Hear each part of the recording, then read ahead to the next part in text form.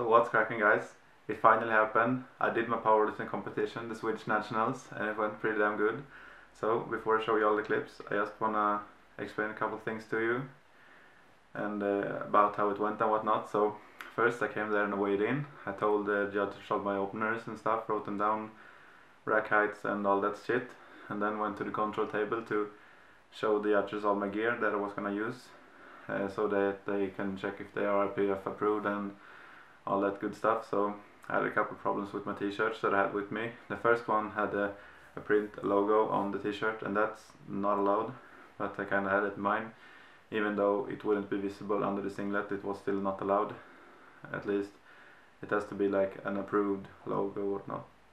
So I had two t-shirts, and the second t-shirt, it had like a V shape by the neck, so that also was not allowed for some reason, I don't know. So I had to go buy a t-shirt there. They had t-shirts there that was competition approved, so I bought one of these, and I could go on with all that stuff. So then I went to eat a little, and went straight to the warm-ups for the squats, which is the first exercise in the competition. So in the gym where I warmed up there, a guy approached me from my gym, and he asked me like if he wanted to take my notes. And well, first of all, I should explain the notes. If you haven't done a competition before, at least not IPF competition, what it works like is you get a couple notes, and after you've done your first opener attempt, you write down what your second attempt's gonna be, and then you leave that to the judges or like by the side table with the computers and stuff, and so they can type in your next attempt. And you have to do this like within 1 minute after your first attempt, and also you can change that later on, just before they have fully loaded the bar. But you have to leave the first note in before 1 minute. So I let him do that for me. So, and also he said he didn't want to tell me what my next attempt's gonna be, so that I could just focus on doing the lifting part and not worry about what weight's gonna be on the bar, so that I didn't let it get to my head and worry too much about that. I also, backstage they have like a TV that they say all the next attempt's gonna be for every person. So he placed me behind that TV so I could not see what it was, and he just told me when to go up on the stage and perform. So I just worried about being focused enough and going up there and lifting the weights, and I just told him like some goals that I had in mind that I wanted to do, and he did that job pretty damn well. So I'm excited to show you all how it went, and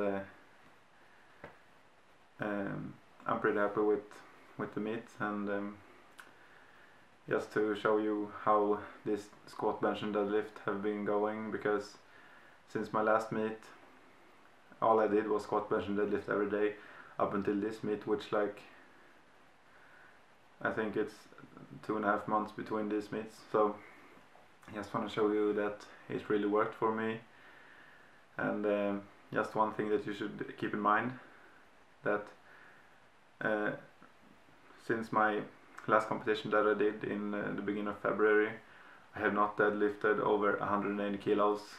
I did that once, 180 kilo once, and that's the heaviest I ever deadlifted during this entire phase of volume and peaking and whatnot. So it just shows that what I've done that worked. So I'm excited to show you all, and let's get right into it.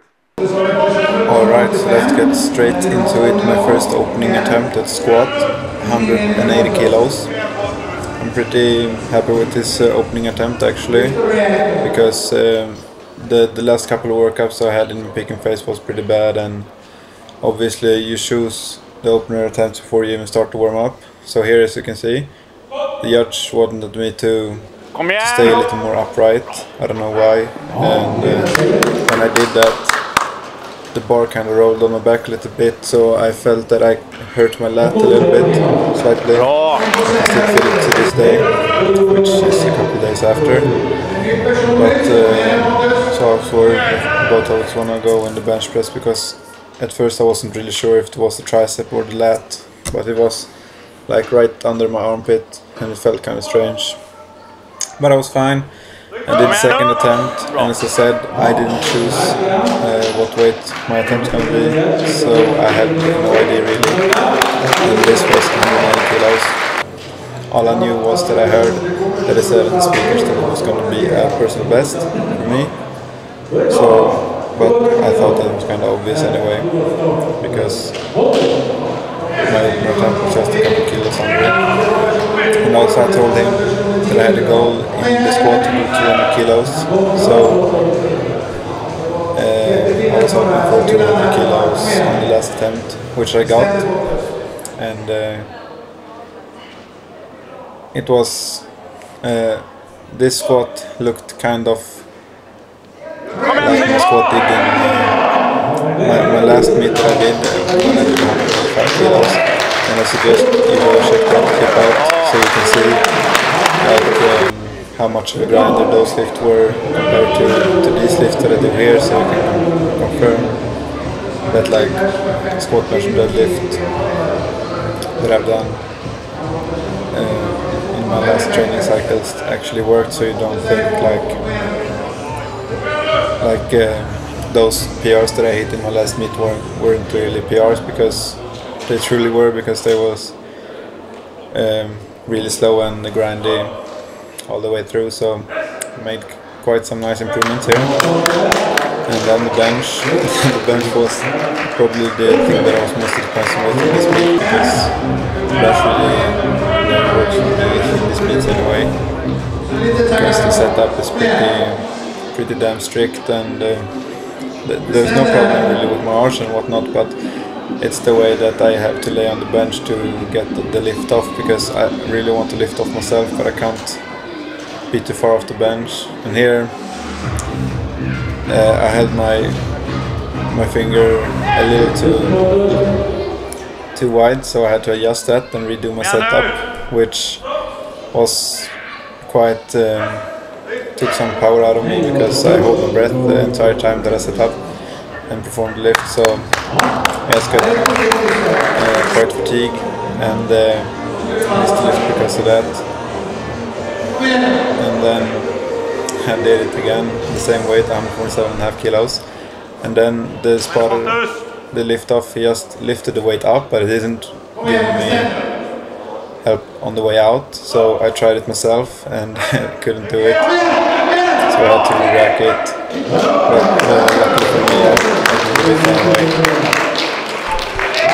and it got 3 hard heights.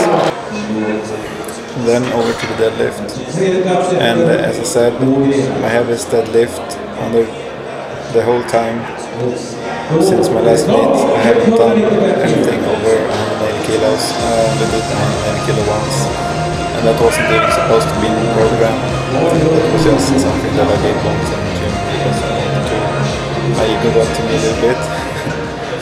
So 195 kilos for the opener. Easy peasy, and pretty happy with that. 2 weight heights, and then 207.5 kilos, which is 5 kilo or 11 pounds PR in competition.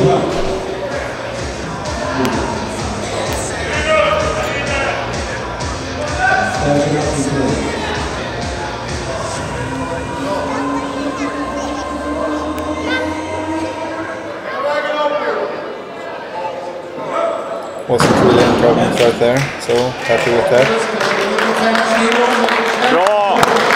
Got 3 weight heights as well, so